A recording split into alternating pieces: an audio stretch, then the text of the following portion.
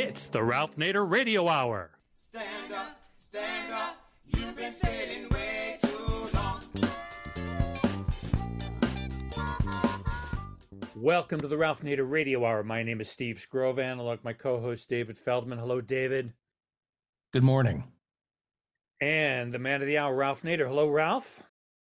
Hello, everybody. Today's show reminds me of Joseph Conrad's statement, "The horror of it all." Stay tuned. On today's program, we're going to continue our coverage of the ongoing crisis in Gaza. First up, we're going to speak to Janine Jackson, who is the program director of FAIR, which stands for Fairness and Accuracy in Reporting. She is also the host of FAIR's weekly syndicated radio show, CounterSpin. In general, FAIR does exceptional work analyzing how the American corporate press covers important issues and the biases in that coverage. And not surprisingly, the genocide in Gaza is no exception. In a recent analysis of leading newspapers, including the New York Times and the Washington Post, FAIR determined that, quote, their pages leaned heavily toward a conversation dominated by Israeli interests and concerns, unquote. We'll speak to Janine Jackson about why our papers of record skew so heavily toward a pro-Zionist perspective. In the second half of the program, we're going to reacquaint ourselves with the human side of this tragedy. Dr. Tariq Haddad is a member of the Virginia Coalition for Human Rights who grew up in Gaza. He has lost nearly 100 family members in the Israeli bombardment. In fact, on October 25th, 10 members of his family, all three generations of one side of his family, were killed. Last week, Secretary of State Antony Blinken held a roundtable meeting to discuss the situation in Gaza with a number of Palestinian Americans. Dr. Haddad was one of several invitees who refused to attend. We'll speak to Dr. Haddad about why he made that choice. As always, somewhere along the line, we'll check in with our steadfast corporate crime reporter, Russell Mokhiber. But first, we heard the news today. Oh, boy. David? Janine Jackson is the program director of FAIR, Fairness and Accuracy in Reporting, and she's the producer and host of FAIR's syndicated weekly radio show, CounterSpin. Ms. Jackson contributes frequently to FAIR's newsletter, Extra. Her articles have appeared in various publications, including In These Times and the United Auto Workers' Solidarity, and in books, including Civil Rights since 1787 and Stop the Next War Now, Effective Responses to Violence and Terrorism. Welcome to the Ralph Nader Radio Hour, Janine Jackson. It's a pleasure to be here. Welcome indeed, Janine. Tell us about FAIR and what it does. It stands for Fairness and Accuracy in Reporting. Well, FAIR, thank you, is a media watch group. We've been around since 1986. And the basic mission is consumer advocacy. You know, I really do see media criticism as consumer advocacy. We basically try to call folks' attention every day in every way to the conflict between journalism, which is a public service and a public good, and media, which in this country at this time is a profit-making business. And those things come into conflict in lots of ways, and they affect the news that we are able to see and hear. And so what FAIR does is to try to talk about and write about and call attention to the fact of that conflict, the reasons that journalists are not always using journalistic judgment to determine what gets in the paper. And it's not about changing the New York Times or improving ABC News. I mean, that'd be great. It's really about educating us. You know, it's really about talking to people and giving people questions that they should bring to bear when they're looking at any news media, whether it's the New York Times or whether it's the online thing that your uncle sent you that's in all caps. We always need to be bringing critical questions to bear. And that's really what FAIR tries to do, is to remind folks of that all the time. Now, tell us about the most recent report in the light of the Israeli genocide in Gaza. Well, we did a research piece, and I want to call out Julie Holler, my colleague, but also Zinnia Gonickberg, Philip Hosang, and Pai Leo, who are our interns. FAIR does not function without interns. But we took a look at op-eds in the New York Times and the Washington Post from October 7th and the Hamas attack through December 6th. And we're looking at opinion columns, right? We're not looking in this particular case at news reporting. And it was very interesting. It always is. But the first thing that I would say that we found, we always ask who gets to speak in the newspaper, because obviously the people we're hearing from are determining the content of what we're being told. And it's interesting that the occupational category, whenever it turns to who gets to speak, it's government officials. It's military and government officials, and this was the case in this study as well. And I want to highlight the fact that we're looking at opinion columns. So we know that military and government officials are being sourced a lot in the news reporting, but even in the opinion columns where there's room to get in other perspectives, we still see the New York Times and the Washington Post relying for at least a quarter of their guest essays on government officials. Well, what does that mean? It means you're not going to hear from people who are employed by the U.S. government. You're not going to hear highly critical discussion of what the U.S. government is doing. So I think that's an important thing. We look at what's the job that these people that are getting to speak do. And then also journalists, other journalists are the second highest occupational category that are bylining these op-eds. So what I like to say is we hear a lot from people we hear a lot from. The conversation becomes kind of insular, and it's very much a pro-U.S., whatever the U.S. is doing position, with some criticism around the edges. But the point is you're not hearing from the people who are recipients/victims of U.S. policy. You're hearing overwhelmingly from the people who make that policy. And that was one of the things that we found in this op-ed study that I think is sort of baseline significant. Well, give us some names of columnists in the Post and Times. You've got me scrambling, but one of the things that we also found in this study was that a lot of New York Times editorialists and Post editorialists like Nicholas Kristof, like Thomas Friedman, were also bylining op-eds like Bret Stephens, those folks we were also hearing about. We heard from the former U.S. ambassador to Israel, Daniel Kurtzer. We heard from Gershon Baskin, who has negotiated previous deals. We've heard from folks who have had various positions in the U.S. government and in U.S. military operations. They were getting bylines. We were hearing from them. And again, it's not that we don't need to hear from them. It's just, who else do we need to hear from? We need to hear other voices in that conversation, particularly in opinion columns where you've got room to include folks who are not on staff. Well, it's actually more intriguing than that. Bret Stephens is the bullhorn of Netanyahu on the New York Times editorial page. He gets a lot of space, and anybody who wants to criticize him from inside the Times knows they're going to be accused of anti-Semitism. He's the one who defines what anti-Semitism is. And he actually wrote a column a couple of months ago called Anti-Semitism, a Primer for the Perplexed. He's assumed the role of defining it and so cheapening the currency of real anti-Semitism, like occurred in World War II in Europe, that he's intimidated people inside the Times from looking at his columns critically, which are full of advocacy of policies that are unconstitutional or violating the Geneva Conventions or federal law, or simple factual mistakes as he rolls out one column after another out of the Netanyahu cabinet. So how do you react to this? I mean, it's really much worse, Janine. It's terrible, and I would send folks to fair.org for the full report. But, if you only need to look at his headline. Hamas bears the blame for every death in this war, was a Bret Stephens column. The ceasefire now imposture, where he's maligning anyone who was calling for a ceasefire, was calling for an end to bloody violence. That's an imposture. And then also the attacks, and this is another big thing that the U.S. news media are doing, is vilifying anyone who calls for peace or a ceasefire or a diplomatic way forward as anti-Semitic, as you're saying, but also as unserious, also as not grown-ups. So the anti-Israel left needs to take a hard look at itself, Bret Stephens wrote.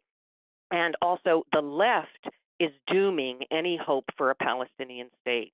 And all of this conveys, beyond the information, so-called, that's in it, it's conveying an attitude. It's conveying a posture which says, you're wrong. If you look at images of Gazans dying, of the UN is now saying maybe 100,000 Palestinians killed, wounded, or missing under the rubble, right? And he's saying, yes, but if you say we need to put a stop to that, you are probably anti-Semitic and you need to grow up, essentially. And I find this so horrifying on so many levels, but it makes me angriest because it's lying to people about themselves. It's lying to us about the way we feel and what we believe and what we are capable of. It's even worse because these columnists don't even read the reporters in their own newspapers who've done often great features, satellite imagery of neighborhood by neighborhood obliterated by Israeli American-made F-16s over Gaza, on the scene, descriptions, videos showing the screaming and the grieving, amputations without anesthesia because hospitals were being closed down because they couldn't get the essential supplies, medicines. It's not that the news part of the newspaper is failing to do its job. It's people like Bret Stephens who said in one column recently he didn't think the level of force used by the Israeli military was excessive. He then said every death in Gaza is due to Hamas, blowing apart refugee camps and schools and mosques and roads and hospitals and clinics and ambulances. That's all Hamas's fault. Right. So we have this hesitancy even by Nicholas Kristof. He's always making some good points, but every other paragraph he's backing and filling and backing and filling as if he's being intimidated by this defamatory slur of anti-Semitism. So there's no critique other than fair that actually takes it apart. When was the last time you saw the American Friends Committee on Legislation, the Quakers, get an op-ed in the New York Times? When is the last time you saw the editor of Middle East Report, which has been coming out for 45 years, started by two retired U.S. ambassadors to countries in the Middle East, get an op-ed? So it's not only a slant, it's an exclusion of voices. True. Now, they've had Professor Khalidi, they've had some Palestinian Americans as op-eds in terms of their own personal experience.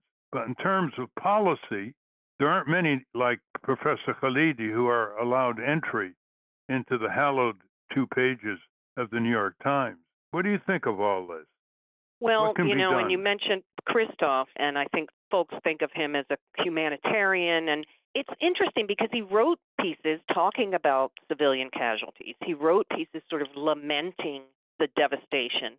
But then, as you say, the next paragraph, he will refer to a ceasefire as arguably, he used the word arguably, a Hamas victory. So we're talking about a ceasefire, the ending of the mass murder and violence and displacement and ethnic cleansing of Gaza. He says, well, I understand why people might want to call for that, but that would be arguably a Hamas victory. And that tells you the limits of debate. And I don't want to end without saying that at FAIR we call for all kinds of things all the time, a range of voices, an absence of censorship, a balance of perspectives, stop the over-reliance on military officials. But we do assume and hope for a bedrock of humanity. And I think that a lot of listeners will have front of mind the piece by New York Times columnist Thomas Friedman, in which he compared the targets of U.S. bombs to vermin. He compared the nation of Iran to a recently discovered species of parasitoid wasp, all right, that injects its eggs into live caterpillars.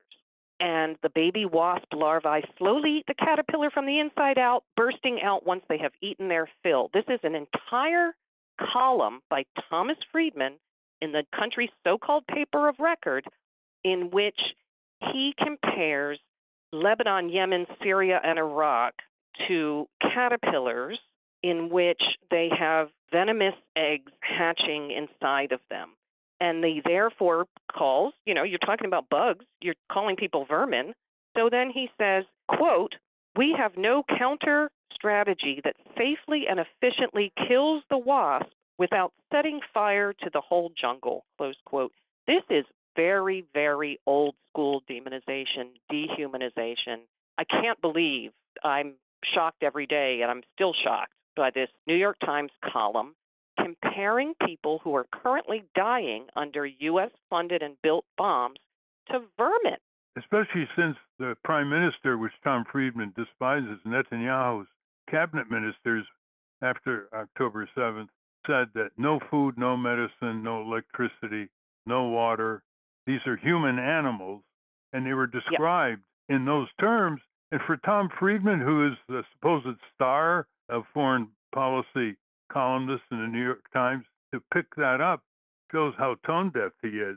It's There's bizarre. also one-sided words. Not only do they only apply, like CBS refers to Hamas terrorists, but they never refer to the massive targeted civilian deaths by Israeli state terrorism. The other thing you never hear, Janine, is do Palestinians have a right to defend themselves? They're the occupied, they're the oppressed, they're the invaded, they're the ones whose houses are being bulldozed at night by Israeli military in the West Bank, of course, now Gaza. And Congress, you never hear anybody in Congress except 2 or 3 people say Palestinians have a right to defend themselves. It's always Israelis have a right to defend themselves, as if other people don't have a right to defend themselves. And the columnists pick that up. They constantly say Israel has a right to defend itself. The question is, what's itself? What's its borders? That's the big question. Every country has a right to defend itself. The question is, does Palestine have a right to defend itself? Yeah, it goes to another main absence, including of news reporting, which I agree there are excellent, exceptional, in-depth articles that talk to real people and present issues in a way that is understandable. But in general, even in reporting, there's a lack of history. So I have had people in my life say, what's a Palestinian? Palestine doesn't exist. That's not a country. Well, part of that ignorance comes from a media that don't start the clock except at last week or a month ago or 5 years ago.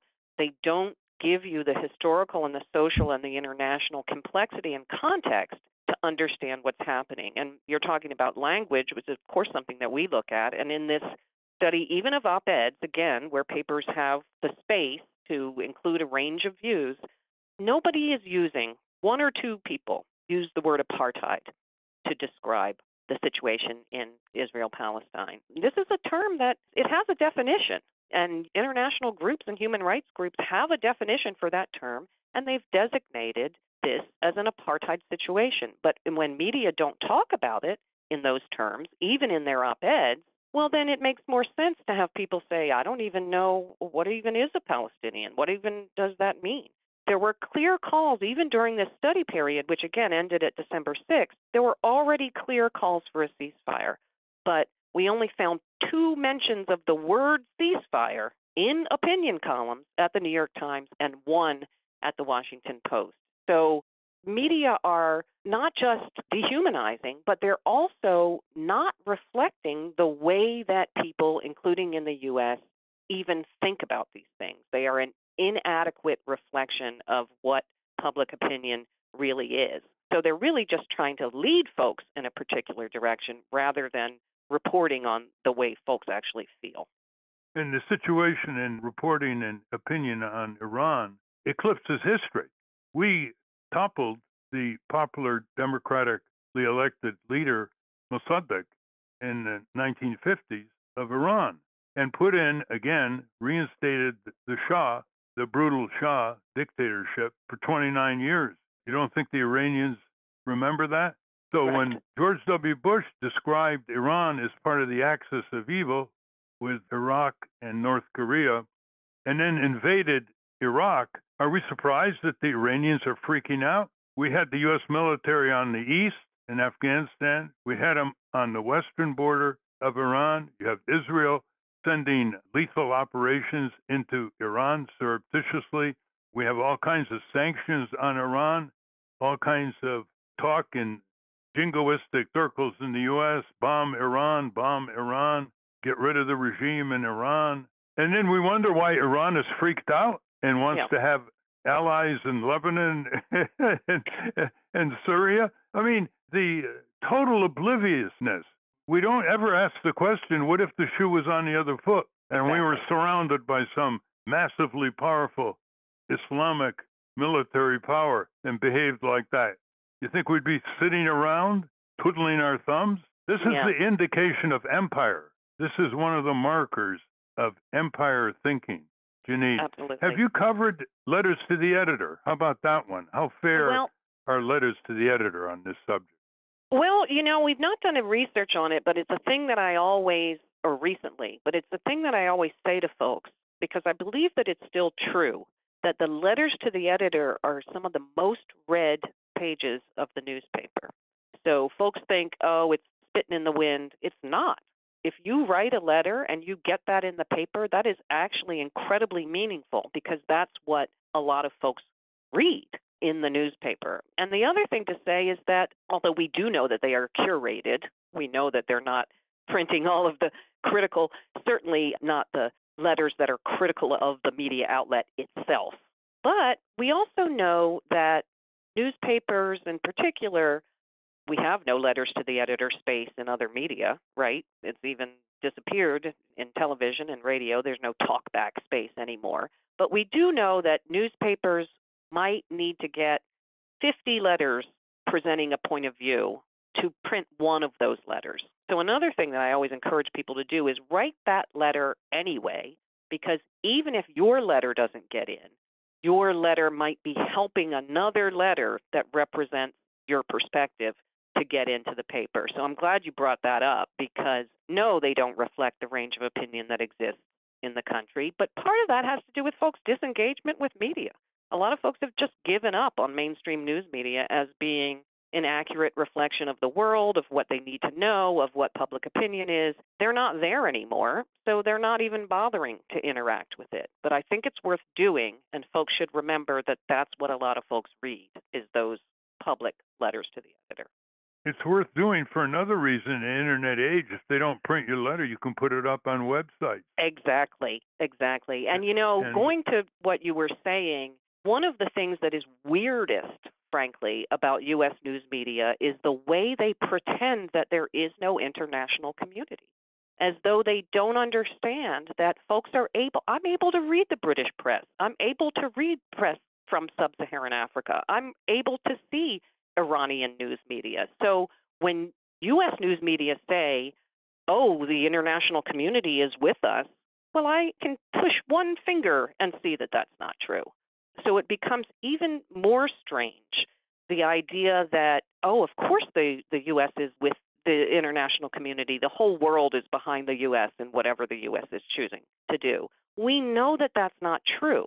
What we don't have in mainstream news media is an explanation, an explication of those other worldviews. They are not incorporated into the news that we are generally consuming. So we have to kind of patch it together for ourselves. Because if you just read the New York Times and the Washington Post, the U.S. is the world. We're the only good country in the world. Anything we do is democracy. Anybody we bomb, we're bombing in service to democracy. And you're just supposed to keep swallowing that. And I feel that elite news media don't understand that people are not buying it. We're not buying it anymore. And so these efforts that we're now seeing to label anyone who calls for a ceasefire, anyone who calls for peace, an anti-Semite, anti-Israeli, a horrible person, and let's release a list of their names and make sure they never get jobs and never get into school. This is bizarro world censorship. And I don't know how media can continue to exist and continue putting forward this view that tries to shut everyone up who isn't saying the official prescribed view, because people aren't accepting that anymore. We understand that the U.S. is one country in a world of many countries, and we do not have a right to go around the world killing whoever we say we want to kill and saying that we're doing that in the name of democracy and human rights. The sale is not working anymore. I wanted to ask you, the problem is a little bit more nuanced here. When I read the Times and Post, I managed to clip a lot of good articles on this whole Gaza, Palestine, Israeli wars, and I don't find them having any impact whatsoever on Congress. One of the reasons we started our new newspaper, the Capitol Hill Citizen, is to show what can be reported on Congress that is not official source journalism. Your group, FAIR, which puts out a nice newsletter too called Extra, we'll tell you how to get it in a moment. You ever focus on the coverage of Congress in the context of different subject matters? Well, that's interesting because one of the things that is very frustrating to us is the way that news media cover Democratic participation and electoral politics. And so what we find when we do look at coverage of Congress is the stories are not about congressional representatives responding to constituents. The stories are overwhelmingly Republican Congress members fighting with Democratic Congress members. So it makes it seem like a sporting event, like a football game. Who's going to win today, Democrats or Republicans? And what we don't see is the gap that exists between sometimes what both parties are doing and what the U.S. public is calling for or wants. I know folks know about Citizens United and the idea that we think money is speech and that basically just pull a lever every 4 years, and that's supposed to be the extent of your democratic participation and your role in making policy. But media play into that too by suggesting that the policies, the decisions that affect every moment of all of our lives are mainly a fight between these two groups that we're meant to believe are very, very, very different from each other all the time on everything. And who's winning, who's up, who's down this week. And so it was the cash register, too. Who's raised more money in the last month than the other? Mm-hmm. That takes up a lot of space. Absolutely. Well. And who are they raising it from? Who are they raising? Yeah. Not you and me, They're raising it from corporations and wildly wealthy individuals. And is that who we want in charge of our politics? I'm all for media talking about funding and financing, but talk about it in a critical way. Talk about why people with money have more influence than people without, when we know that people without greatly outnumber the others. Can you tell the listeners how they can get the newsletter and how they can access more of FAIR's reports? Well, I would very much thank you, first of all, and I would encourage folks to go to our website, fair.org, FAIR.org, and you can learn about the newsletter and subscribe to the newsletter Extra. You can also find out how to get access to CounterSpin, the radio show that I do every week, and I love that it is not only a podcast, but it's also on brick and mortar radio stations around the country. And then part of what we do on the website is to encourage folks to take action. So when we see something like the Thomas Friedman column, we put in a little information. Here's how you can write to the Times. Here's how you can speak to the New York Times. So it's also kind of an action network. But fair.org is going to be the place for folks to learn about all that we're doing. And thank you very much for the opportunity to say that. Thank you. We're talking with Janine Jackson of FAIR. Steve? Janine, what would be your vision of an ideal media landscape that would be fair? Well, thank you, first of all, for calling it a landscape, because sometimes when I give speeches and I say all the things that I say, folks will come up to me afterwards and say, all right, well, now I don't like the New York Times anymore. What can I read? And they're looking for a single replacement media outlet that is going to give them a fair and balanced vision and tell them all they need to know. That doesn't exist. So we really are talking about a landscape of different kinds of media. And what I want to say is that landscape needs to involve media that are differently structured. So can there be for-profit media? Sure. Should there be state-supported media? Absolutely. Can there be media out of academic institutions? Absolutely. Can there be things that are utterly listener-supported? Absolutely. I think we need all of those. And in that context, we need to always bring our critical thinking skills to who is funding this? What is their relationship to power? What am I not going to hear from this outlet because of its structure and because of its relationship to power? And it doesn't mean discounting all the news they give you. It just means being conscious. So I see a landscape of differently structured, differently funded media outlets. but that have a vision. What is missing is funded, supported outlets that have a bottom-up vision, that don't define news as what powerful people say and do, which is what we're looking at right now. So there need to be outlets that are talking to community at a community local level. There need to be outlets that are profiling whistleblowers and folks who have critical things to say about institutions within which they work. There need to be outlets that are bringing us international perspectives that make it clear that the U.S. is not a shining city on a hill necessarily, and that tell us what's happening in other places. The very fact that you use the word landscape, it gets me to that answer. I think we need a range of media outlets that we have access to that bring us a range of perspectives that are not simply top down. Well, we're seeing some of that with the Intercept Press Organization, Center for Public Integrity. Absolutely. The Lever, we're seeing a number of folks, and a number of folks are just supporting themselves on Medium or on Substack. There really isn't a replacement.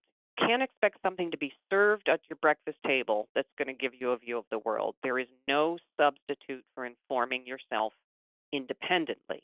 But we do need to support those outlets that exist that are trying to do something other than bring you, not just in the news reports, but also in the opinion columns, here's another government official telling you why you need to support what the U.S. government is doing. Here's another corporate honcho telling you why whatever corporate America is doing is in your best interest. We need folks who can be critical of power in a sustained way, in an ongoing way. That's the gaping hole in the U.S. news media system. Hannah? Why do we take opinion columns seriously? If Thomas Friedman knows so much about Gaza, why isn't he covering it as a journalist with all of the checks and rigors that requires? Why are we so accepting of opinion columns in newspapers as sources of information? That's an excellent question. And why these Sunday shows where folks sit around in a circle and stroke their chins and offer their opinions. Like, who are you?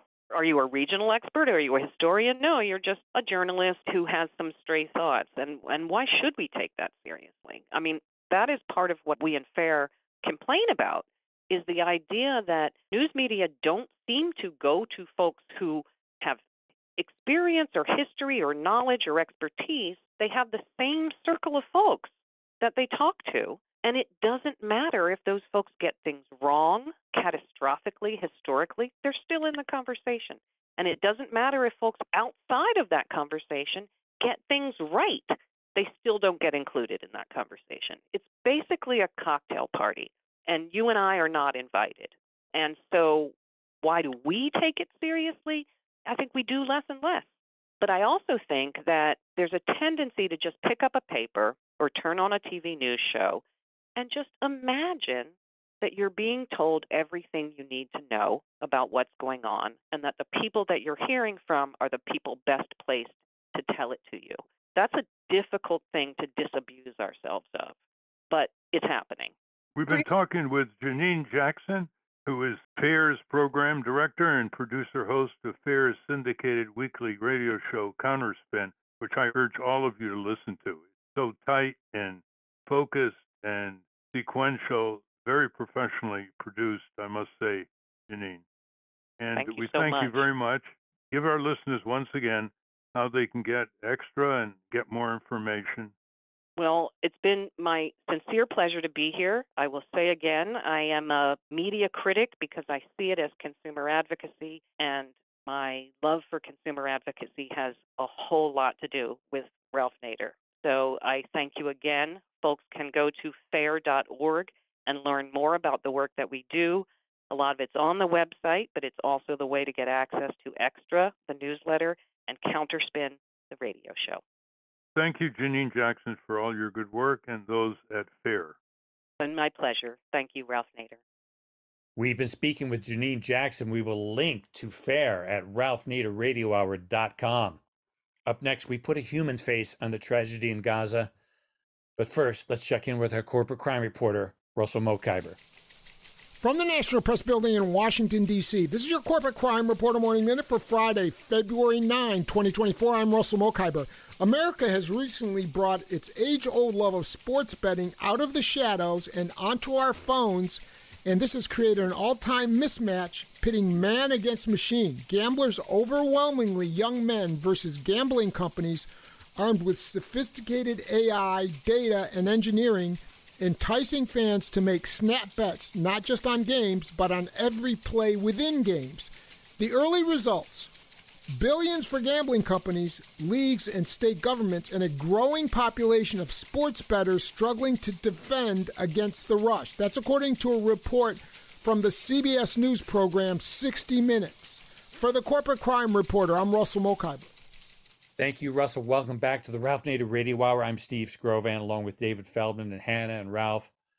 Dr. Tariq Haddad was raised in Gaza, lives in America now, and has lost nearly 100 members of his family in the ongoing bombardment. David? Dr. Tariq Haddad is a cardiologist and member of the Virginia Coalition for Human Rights, a broadly based, growing coalition 19 organizations with over 10,000 Virginians from diverse backgrounds who advocate for Palestinian human rights. Dr. Haddad grew up in Gaza. Welcome to the Ralph Nader Radio Hour, Dr. Tariq Haddad. Thank you very much. Thank you for having me. Welcome indeed, but what you're going to relate is not going to be easy to take for our listeners, but bear with us, listeners. We have to face up to it because it's your tax dollars, it's your U.S. weapons, it's the backing of the United States with the Security Council veto of any resolution designed to protect the safety and human rights of Palestinian people, and of course the full-throated support of the Netanyahu regime, regardless of what is stated about minimizing civilian casualties by Secretary of State Blinken or President Biden. It's the shipment of weapons and cover, diplomatic and political, that is what Netanyahu wants and gets. The rest is just deceptive rhetoric. You've lost almost 100 members of your family in Gaza since October 7th. That's correct. I'd like you to describe the whole scene as you know it so well. So I apologize. It's a little bit difficult to go through, but it's the last 4 months have been an absolute nightmare for our family. We have a large family. My mother's side of the family is from the town of Khan Yunis, which is the southern Gaza Strip, and my father's side of the family is from Gaza City. We have hundreds and hundreds of family members. And I grew up there. Basically, over the past 4 months, my routine has been basically every morning finding out who's died, who's survived, who's suffering, who needs help. And it's been a constant daily thing starting from October. Just to recount a couple of stories. So on October 25th, we got word from Khan Yunis, one of my cousins, Jamal al-Farra, his son, Tawfiq al-Farra, who's a physician, his wife, who was pregnant, Dana, two of their beautiful daughters, Reem and Hada, Jamad's brother, Assam, and his wife, Samad, and their daughters, Rusul, Tuqa, and Nadian. 3 generations of one family, multiple siblings, grandfather, grandkids. Every one of them were all killed, 10 people. Tuqa, one of the children who was in her early 20s, her wedding day was the day she was killed. They all came from very modest means. They grew up just a couple of houses down from where I was raised. And 3 of them actually had built their family homes with their own hands because they were of modest means. And the whole multi-level house got destroyed. This entire family got erased off the civil registry, essentially, 3 generations. Then just literally another couple days later, in late October, my cousins Hatem and Aziz al-Farra, also from Khan Yunis, from my mom's al-Farra side of the family, they lived 20 yards from where I grew up, from my grandparents' home in Khan Yunis. And they were killed along with 14 members of their family, 7 of their children. Aziz was a pharmacist. His brother Hatem, a community figure who literally would do anything to help anybody in Khan Yunis. He was always around to help. Whoever needed help, he would help. The day before, Hatem had actually gone to my uncle, Mushiyad, and asked him if he could house 5 families who were made homeless by the Israeli missile strikes in my grandparents' home. And of course, my uncle and I said, of course, please put them in our home. And that was what he was doing. That was the day before he got killed. There was one child, one from this whole 16 people this side of the family that survived, a little kid, Hamza. And this child survived with an amputation, woke up in the hospital to find out his father, his uncle, all of his siblings, his grandfather, everybody had died. And then he himself died a day later, just because the situation in the hospital was so terrible. They didn't have the resources to keep him alive. Then a couple days after that, my father's side of the family, who was in Gaza City, started to hit them too. And so November 2nd, my first cousin Hani and my first cousins Huda and Wafat, all siblings, they all got killed along with my cousin Hani's Croatian wife Vera and my aunt, their mother. Huda and Wafat were teachers. Hani was an interior designer. The tragic part is not just the brutality of it. It was a missile strike that hit them when they were all in the hallway, basically together, and it was very clear they were targeted at a time when they were all together, because the missile strike happened as soon as they all walked into a corridor together. My cousin Hani initially survived with what I know as a physician is quite a minor leg injury. And then the very next day, he bled to death because he had no access to any functional medical facilities. Every hospital near them in northern Gaza had been destroyed. Hani's brother, Wael, my other cousin, survived initially, and then he had to deal with a nightmare of watching his mother, seeing his mother buried from the neck up in the rubble, dead. And then he saw his sister Wafat, who he described to me in gruesome detail. He had to see her shredded into multiple pieces from the Israeli bombing. My other cousin, Nader, had to bury all these family members in a makeshift grave because they couldn't even reach a grave site. And so he had to bury them near his house, wherever he could. Since that time, my cousin, the one who survived, he's sending me messages telling me, he goes, 24 hours at a time with no food, no water. That's just routine for him. Even after that, a lot of my family at that point, by November, were having to flee because of lack of water, because of flyers that were being dropped on them by the Israeli military, saying that if they do not move, they will be considered terrorists and will be targeted as such. And they even sent me pictures of these kinds of flyers that they received. So they all moved and to supposed safe areas. And then that wasn't enough.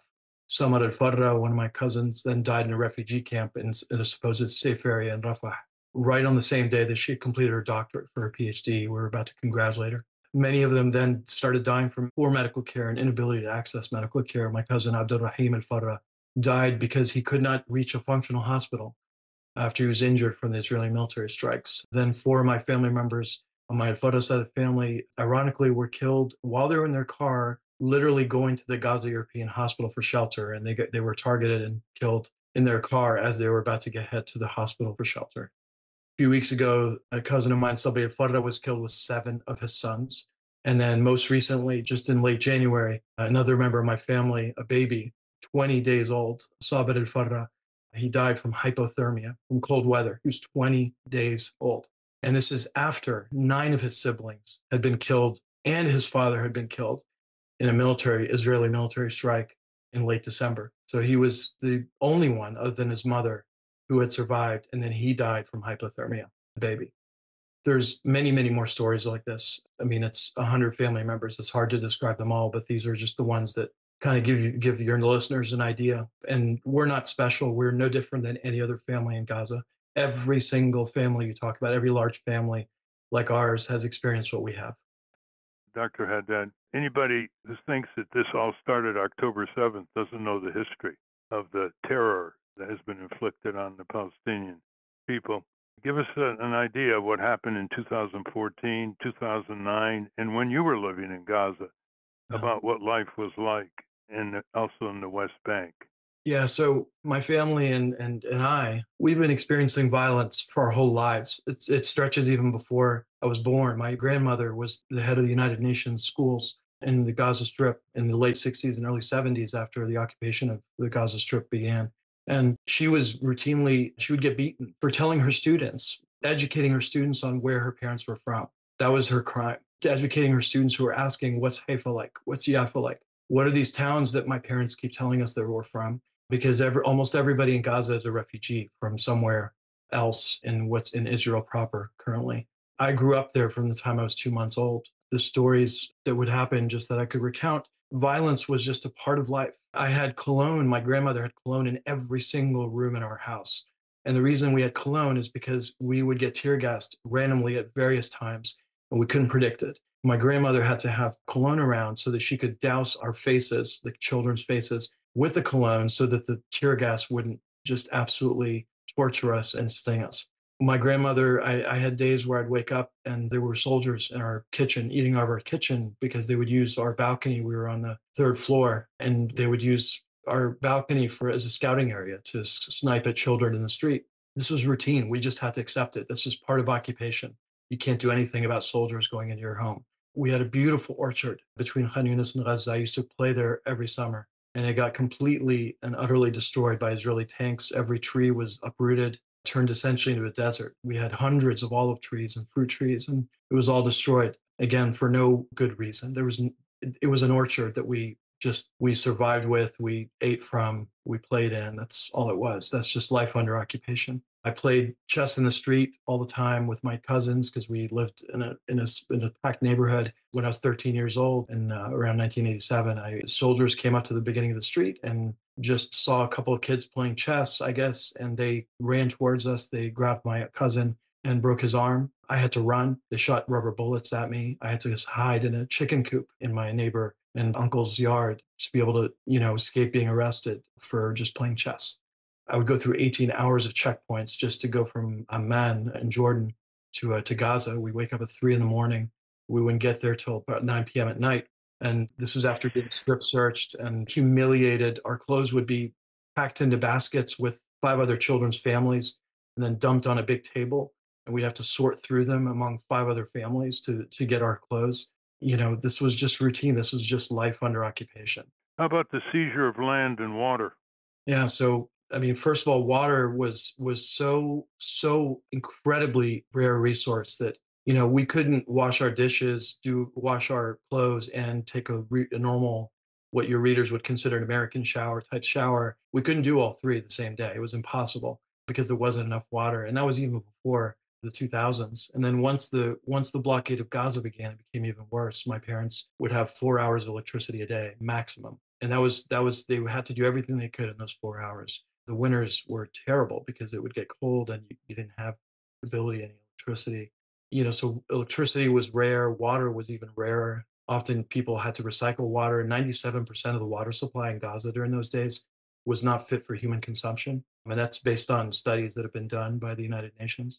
That was before October 7th. 2014, during one of the previous Israeli strikes on Gaza, it was a dark time. My youngest son, Ramzi, was born, but we couldn't celebrate it because the day he was born, 67 people were killed in a neighborhood where some of my family lived in Gaza, the Shujaiya neighborhood in Gaza. And then I had 10 members of my family killed during that time on August 1st, including multiple kids, a 4-year-old, a 15-year-old, an 11-year-old who was top of his class in the school, 2 8-year-olds. And the last missile strike that hit the 8-year-olds was as they were running away from the home in plain sight of anybody who could see it from an airplane. They were targeted and killed, 2 8-year-olds. This was back in August 1st, well before this October time.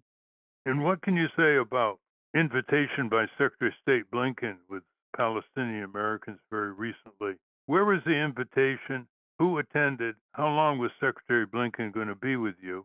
Which led you to reject the invitation and issue a 12-page letter, which included many pictures of your dead relatives over in Gaza that we can talk about in a moment. What was the nature of this invitation, and why did you reject it? Yeah, so the invitation was titled as a roundtable on the situation in Gaza. I'm quoting the actual email invitation. And it came from the Secretary of State. It was in the State Department. My understanding, I was not told who else was invited in the invitation, but it was sent to prominent members of the Palestinian American community, particularly those who have family in Gaza or who have a connection to Gaza. And that's what I'm aware of. In terms of, it was meant to be a small roundtable with 6 to 8 people. And I was one of the ones invited. I was told it would be around a half-hour meeting, and that, doing the math, about 8 people, that each of us would have 3 minutes to speak of what we wanted to say to Secretary of State Blinken.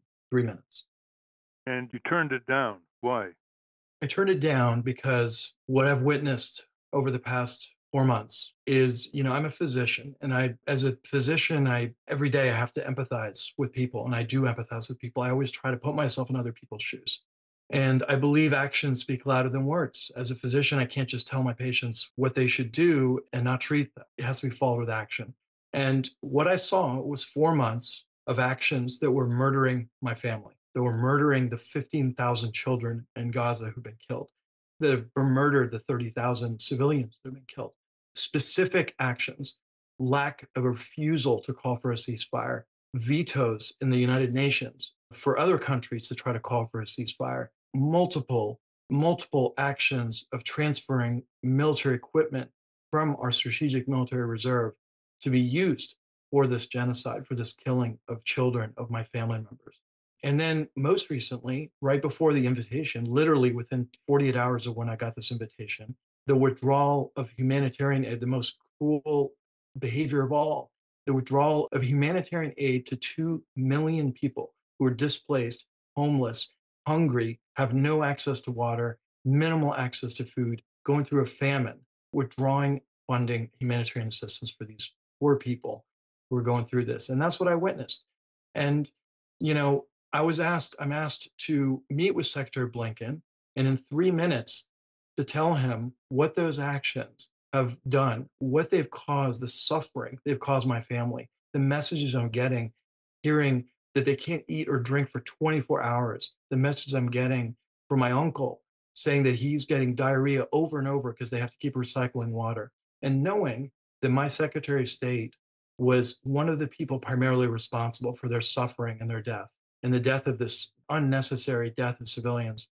And I could not bring myself, knowing that this was political grandstanding, that this was, in all likelihood, a photo op to basically, say that, the administration is listening to Palestinians when actions speak louder than words. And I know that they were not doing anything from an action standpoint to actually help my family survive and end the suffering. And I couldn't bring myself as a human being, forget as a physician, couldn't bring myself to meet with somebody for a photo op as a grandstanding opportunity, knowing full well what this administration has done to cause suffering and death in my family. I just couldn't bring myself to do it. And especially given 3 minutes, how am I in 3 minutes going to describe everything that's happened to my family and all my fellow Palestinians in Gaza? And you explained this in a 12-page letter. Is the letter available for the public? If so, how can they get it? It is. It is available for the public. It has been posted. I was asked to be able to provide it publicly, and it is available on a website. And I can certainly get everybody that address. It's on a website called Here for the Kids, and it's https // here HERE the number 4 the kids THEKIDS .substack S as in Sam UBSTACK.com, and you can access it via that website. David? Could you speak to the happy memories you have of living in Gaza?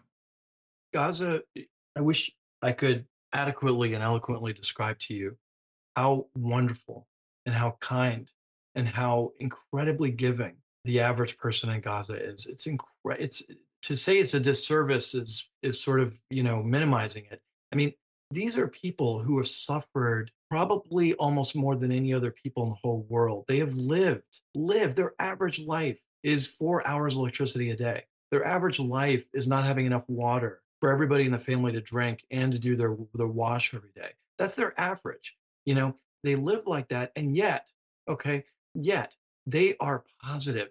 I grew up there. Like, they are some of the most kind people. They will do anything to help a neighbor. They will do you don't even have to ask. I mean, we were all one family in our neighborhood. Nobody differentiated between them.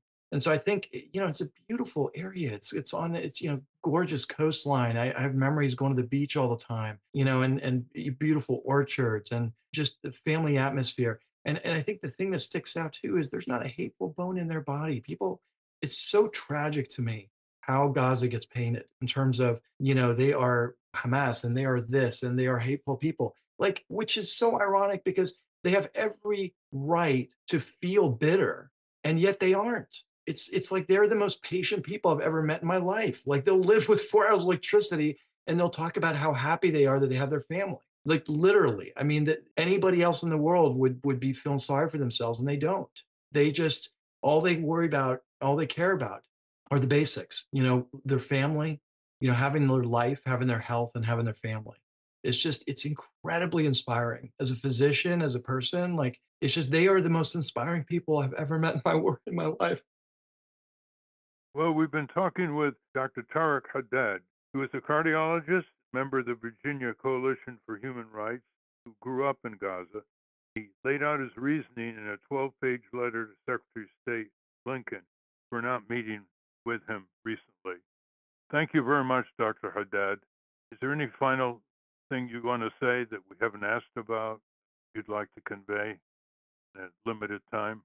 I think the last thing I just would like to ask your listeners is just treat everybody like human beings. I look at myself in the shoes of somebody, who has a hostage, who's a family member hostage, and that's no different than I can care about that. And everybody else on a side that you may not understand can also put yourself in the shoes of a Palestinian who's lived under blockade and occupation and now genocide. And you can put yourself in their shoes in the same way. And I just ask people to see each other as human beings and not as people of a certain religion or ethnicity.